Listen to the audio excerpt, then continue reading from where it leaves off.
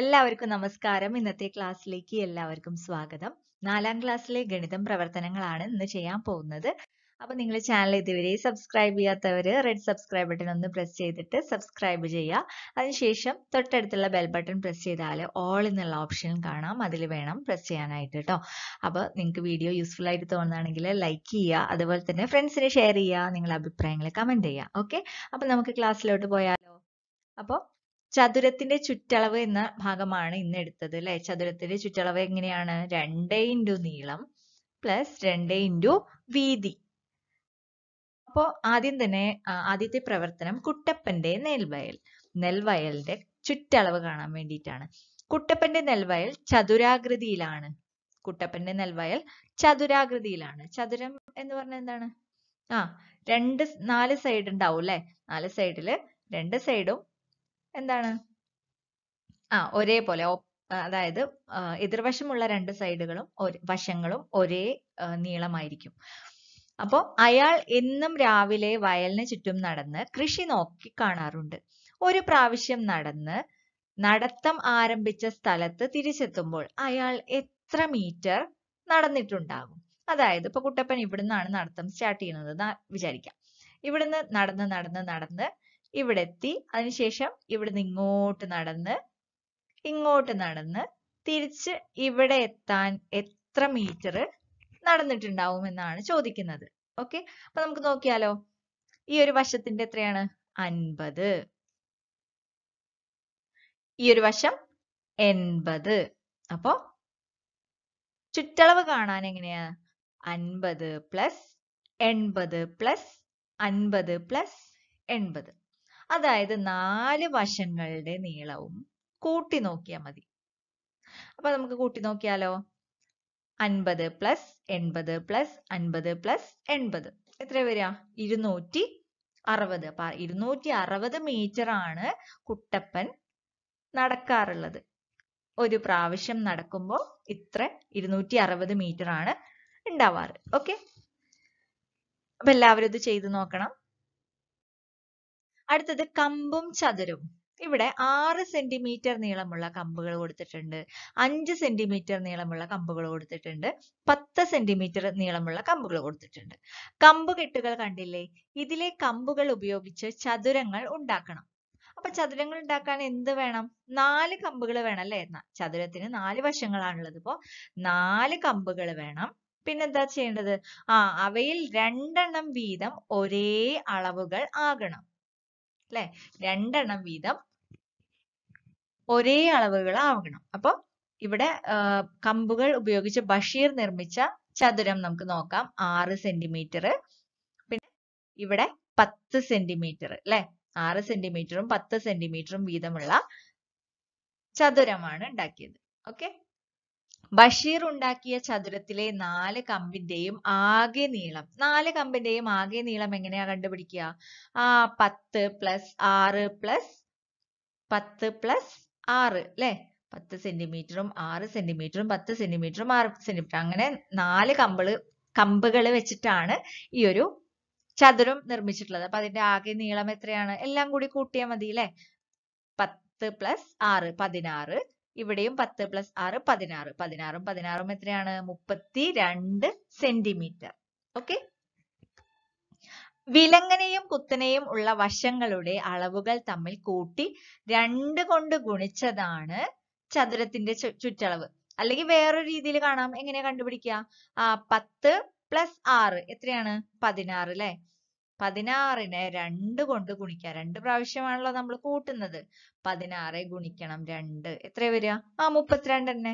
ഒന്നെങ്കിൽ ഇങ്ങനെ എല്ലാം കൂടി കൂട്ടി ചെയ്യാം, അല്ലെങ്കിൽ ഒരു വശത്തിന്റെ 2 കമ്പുകളുടെ, അതായത് 10ഉം 6ഉം കൂടിയിട്ട് കൂട്ടിയതിന് ശേഷം 2 കൊണ്ട് ഗുണിക്കുക. 2 കൊണ്ട് ഗുണിച്ചതാണ് ചുറ്റളവ്. അങ്ങനെയും നമുക്ക് ഈ ഒരു ചതുരത്തിന്റെ ചുറ്റളവ് കണ്ടുപിടിക്കാൻ പറ്റും.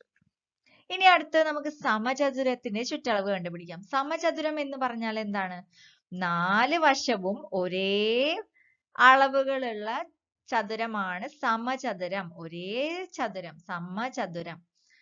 ഒരേ നീളമുള്ള വശങ്ങളാണ് സമചതുരം. അപ്പൊ 10 സെന്റിമീറ്റർ നീളമുള്ള കമ്പുകൾ ഉപയോഗിച്ചിട്ട് ഒരു സമചതുരം ഉണ്ടാക്കിയിട്ടുണ്ട്. അപ്പൊ അതിന്റെ ചുറ്റളവ് എന്ന് പറഞ്ഞാൽ എത്രയാണ്? 4 വശങ്ങളുണ്ട് അല്ലെ? 4 വശങ്ങളുണ്ട്. 4 വശങ്ങൾ എന്ന് പറയുമ്പോ 4ഉം ഒരേ നീളമാണ്. അപ്പൊ 4 × 10. 4 × ഒരു വശം അല്ലെ? 4 × 10 എത്രയാണ്? 40 സെന്റിമീറ്റർ. 4 × 10 40. സമചതുരത്തിന്റെ ചുറ്റളവ് അതിന്റെ ഒരു വശത്തിന്റെ നീളത്തെ 4 കൊണ്ട് ഗുണിച്ചതാണ്. അപ്പൊ സമചതുരത്തിന്റെ ചുറ്റളവ് എങ്ങനെയാ കണ്ടുപിടിക്കുക? സമചതുരത്തിന്റെ ചുറ്റളവ് എന്ന് പറഞ്ഞാല് അതിന്റെ ഒരു വശം ഇവിടെ എത്ര തന്നിട്ടുള്ളത്? 10 അല്ലെ? 10 സെന്റിമീറ്റർ ആണ് തന്നിട്ടുള്ളത്. 10നെ 4 കൊണ്ട് ഗുണിക്കുക. 10നെ 4 കൊണ്ട് ഗുണിച്ചപ്പോ എത്ര കിട്ടി? 40. സമചതുരം എന്ന് പറഞ്ഞാൽ 4 വശവും ഒരേപോലെയുള്ള ഒരേ നീളമുള്ള ഒരു ചതുരമാണ്. സമചതുരം ഒരേ വശങ്ങളുള്ള ഒരേ നീളമുള്ള വശങ്ങളുള്ള ചതുരമാണ്. അപ്പൊ അതിന് 4 വശങ്ങളുണ്ട്. അപ്പൊ 4 ഗുണിക്കണം ഒരു വശം എത്രയാണ്? 4 ഗുണിക്കണം 10 = 40. അടുത്ത ചുറ്റളവ് കണ്ടുപിടിക്കാൻ പറഞ്ഞിട്ടുണ്ട്. താഴെ കൊടുത്ത രൂപങ്ങളുടെ ചുറ്റളവ് കണ്ടെത്തുക. ചുറ്റളവ് എന്ന് പറഞ്ഞാൽ എന്താണ്? 4 വശവും കൂടി കൂട്ടണം അല്ലെ? അപ്പൊ ഇതിന്റെ 4 വശം, ഇതൊരു സമചതുരമാണ്. അപ്പൊ നമ്മൾ എന്താ ചെയ്യാ? ഒരു വശത്തിനെ 4 കൊണ്ട് ഗുണിക്കുക അല്ലെ? 4 ഗുണിക്കണം എത്രയാണ്? 4 ഗുണിക്കണം 3 അല്ലെ? 4 ഗുണിക്കണം 3 എത്രയാ? 12. 4 ഗുണിക്കണം 3 12. അല്ലെങ്കിൽ നിങ്ങൾക്ക് ഇങ്ങനെ ചെയ്യാം, 3 + 3 + 3 + 3 അങ്ങനെ കൂട്ടിയാലും 12 കിട്ടും. അടുത്തത് ഈ ഒരു ത്രികോണത്തിന്റെ ചുറ്റളവ് കണ്ടുപിടിക്കാം. ത്രികോണത്തിന്റെ ചുറ്റളവ് എങ്ങനെയാ? 3 വശങ്ങളും കൂടി കൂട്ടിയാൽ മതി. 4 + 4 8.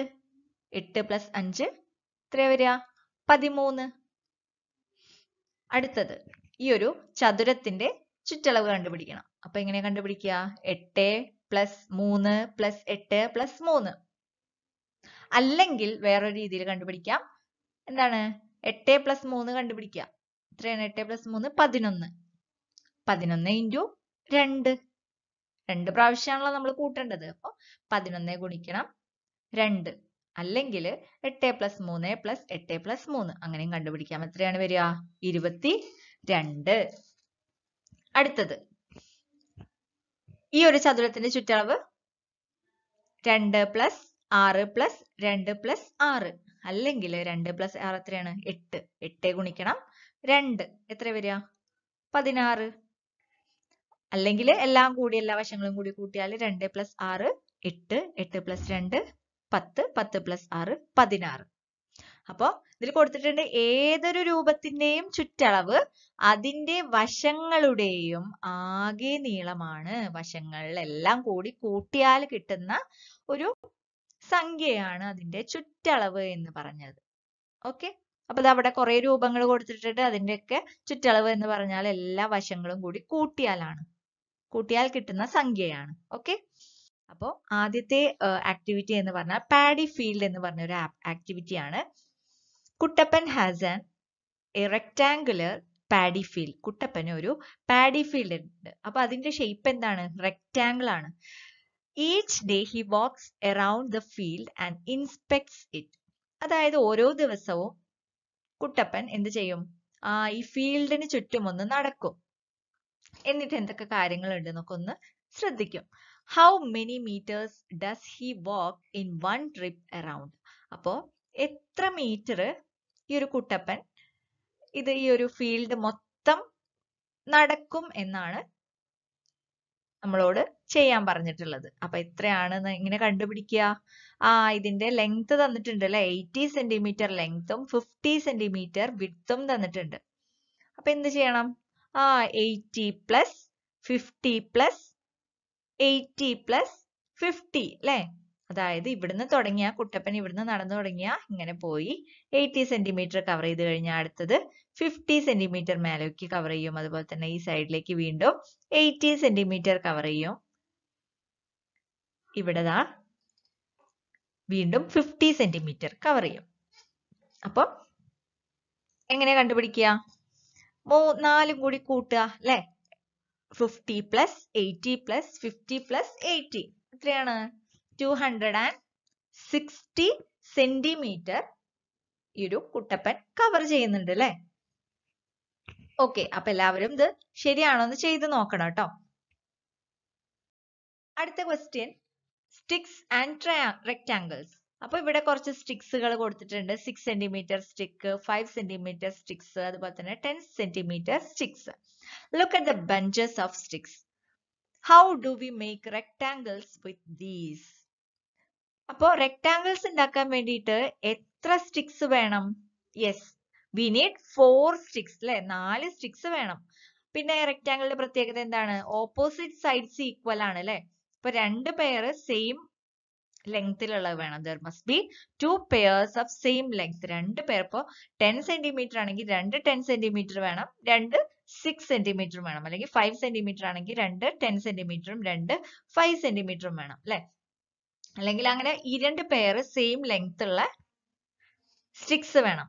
See the rectangle Basheer made. അപ്പൊ ബഷീർ ഉണ്ടാക്കിയ റെക്ടാങ്കിൾ എങ്ങനെയാണ് നോക്കിയാലോ. 6 സെന്റിമീറ്റർ വിഡ്ത്തും 10 സെന്റിമീറ്റർ ലെങ്ത്തും. ഇവിടെ 10 സെന്റിമീറ്റർ, ഇവിടെ 6 സെന്റിമീറ്റർ. അപ്പൊ ഇവിടെ എത്രയായിരിക്കും? 6 സെന്റിമീറ്റർ തന്നെയാവും. ഈ ഭാഗത്തോ? ഈ ഭാഗത്ത് 10 സെന്റിമീറ്റർ. അപ്പൊ എങ്ങനെയാണ് ടോട്ടൽ ലെങ്ത് കാണുക?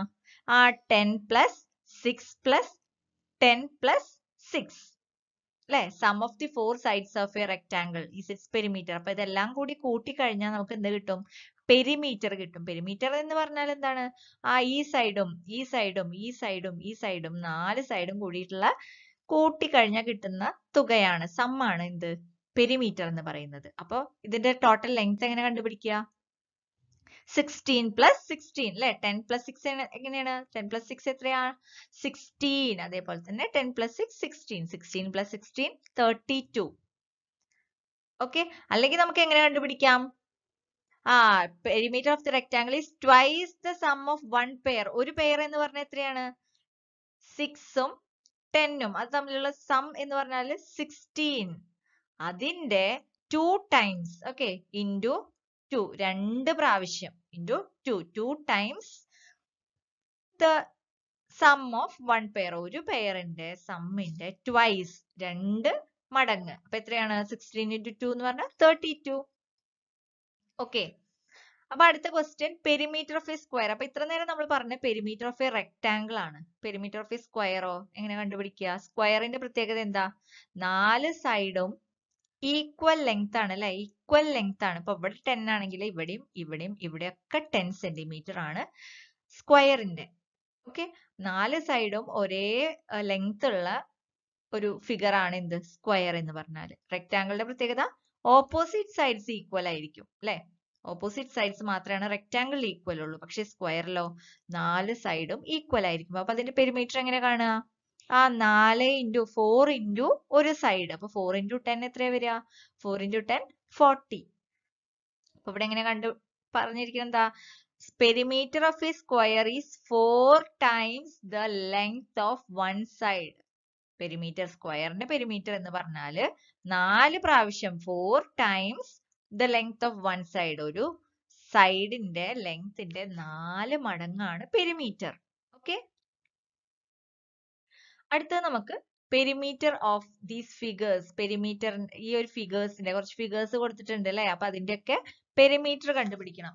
അപ്പൊ ഇതെന്താണ്?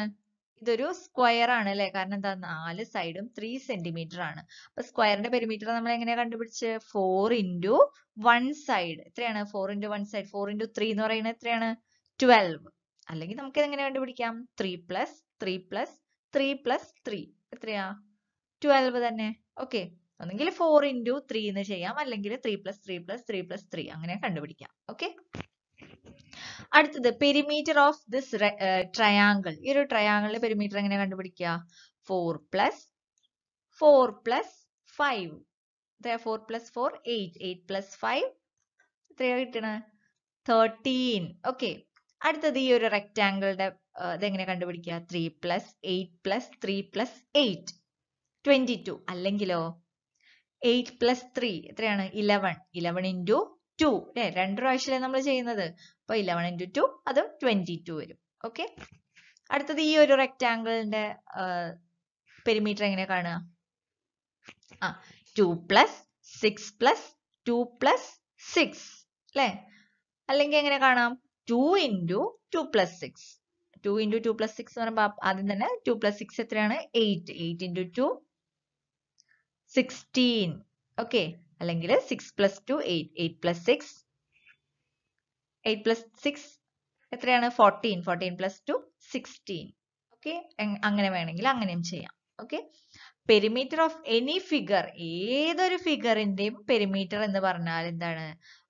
അതിന്റെ വശങ്ങൾ, അതിന്റെ സൈഡുകൾ തമ്മിൽ, സൈഡിന്റെ ലെങ്ത്തുകൾ തമ്മിൽ കൂട്ടിയാൽ കിട്ടുന്നതാണ് അതിന്റെ ഓരോ ഫിഗറിന്റെയും എന്ത്?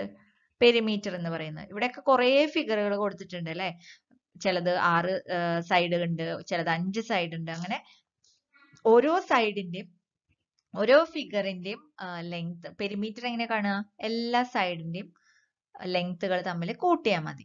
ഓക്കെ, അങ്ങനെയാണ് ഓരോ ഷേപ്പിന്റെയും പെരിമീറ്റർ കാണുക. ഓക്കെ, അപ്പൊ നിങ്ങൾക്ക് ഏത് ഫിഗർ തന്നാലും അതിന്റെ പെരിമീറ്റർ കണ്ടുപിടിച്ചൂടെ? എല്ലാ സൈഡുകളും കൂടിയിട്ട് കൂട്ടിയാൽ മതി. ഓക്കെ, അപ്പോൾ ഇതാണ് ഇന്നത്തെ ക്ലാസ്. അപ്പോൾ എല്ലാവർക്കും ക്ലാസ് ഒക്കെ യൂസ്ഫുൾ ആയിട്ടുണ്ടാവും എന്ന് വിചാരിക്കുന്നു. സബ്സ്ക്രൈബ് ചെയ്യാൻ മറക്കരുത്. നിങ്ങൾ സബ്സ്ക്രൈബ് ചെയ്തിട്ട് ബെല്ലൈക്കൺ പ്രസ് ചെയ്യുക, ഓൾ എന്നുള്ള ഓപ്ഷൻ പ്രസ് ചെയ്യുക. അതുപോലെ തന്നെ ലൈക്ക് ചെയ്യുക. വീഡിയോ കണ്ട ശേഷം നിങ്ങൾക്ക് മനസ്സിലായിട്ടുണ്ടെങ്കിൽ ലൈക്ക് ചെയ്യുക കേട്ടോ. അതുപോലെ തന്നെ ഫ്രണ്ട്സിന് ഷെയർ ചെയ്യുക. നിങ്ങളുടെ അഭിപ്രായങ്ങൾ കമന്റ് ചെയ്യുക. അപ്പോൾ ഇനി അടുത്ത ക്ലാസ്സിൽ കാണാം. താങ്ക്